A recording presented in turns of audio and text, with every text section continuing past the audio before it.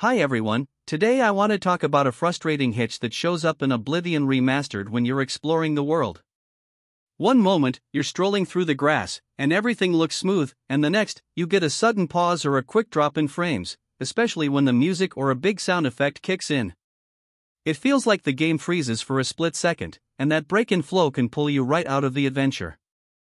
Under the hood, this happens because the game's old audio engine and rendering threads don't always play nicely with modern drivers and codecs. Every time a new track starts or an action sound fires, the engine tries to hand off audio processing, but outdated codecs or conflicting software can block that handoff. Similarly, the render thread can get stuck waiting for audio calls to finish, which turns into visible stutters as textures and models load around you. One of the simplest fixes is to remove any extra codecs you don't actually use. DivX is the most common offender. If you haven't touched it in years but it's still installed, it can hijack audio streams and introduce lag. Go into your control panel or settings, uninstall DivX, or any old audio/video packs, then reboot and run Oblivion again. Often you'll find that the stutter stops almost entirely once that software is gone.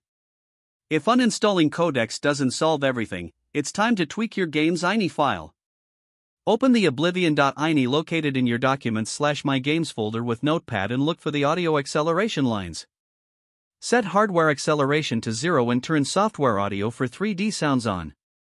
This change forces the game to process sounds in a simpler way that avoids the clashes causing your freezes. Save the file, restart the game, and you should see a big drop in audio-triggered stutters. Another key step is making sure your graphics drivers are fully up to date. Outdated drivers can choke the render thread when scenery or shader effects change, leading to those wild frame dips.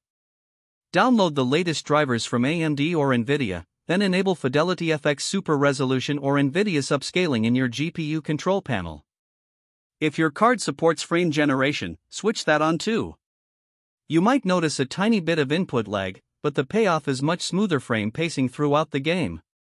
Lastly, because Oblivion's engine has quirks that the official release doesn't address, many players install a community optimization mod like Ultimate Engine Tweaks. This mod removes unnecessary visual filters, patches engine bugs, and smooths out frame swings when you move between indoor and outdoor areas.